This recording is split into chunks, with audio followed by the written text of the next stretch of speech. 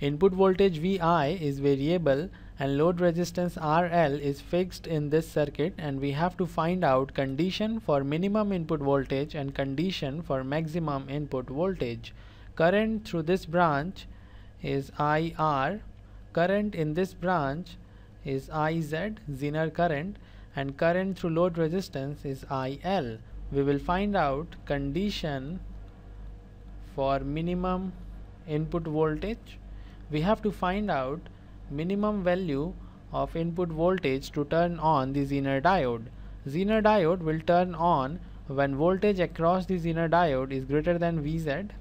Voltage across the Zener diode is Vth. You can easily calculate voltage across the Zener diode by using the Thevenin's theorem. That's why I'm calling this voltage Vth, and it must be greater than or equal to Vz in order to turn on the Zener diode. And when Vth is less than Vz, Zener diode will turn off, and we want to turn on the Zener diode, so Vth must be equal to Vz. Vz is the minimum voltage that must be applied across the Zener diode to turn it on, and I will use this condition to obtain the condition for minimum input voltage. Vth is equal to Vi multiplied by RL divided by R plus RL, and this is equal to Vz. I will rearrange this to obtain the expression for minimum input voltage. Vi is equal to Vz in bracket R plus RL divided by RL. I will call this input voltage minimum input voltage, and this is the condition for minimum input voltage. Now we will find out condition for maximum input voltage. Condition for maximum input voltage. Maximum input voltage is limited by the value of maximum Zener current. Maximum input voltage is limited by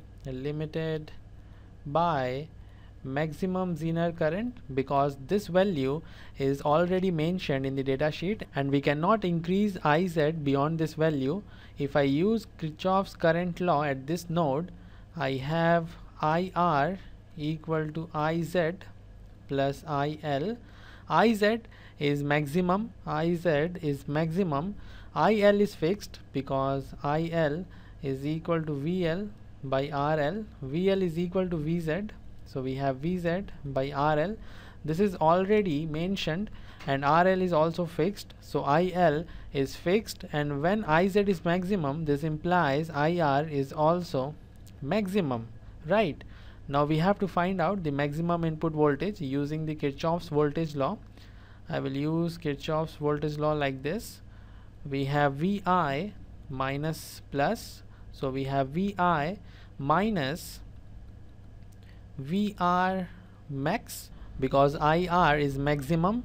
This input voltage is also the maximum value of input voltage, so we have Vi max minus VR max minus Vz plus minus, so we have minus Vz equal to 0.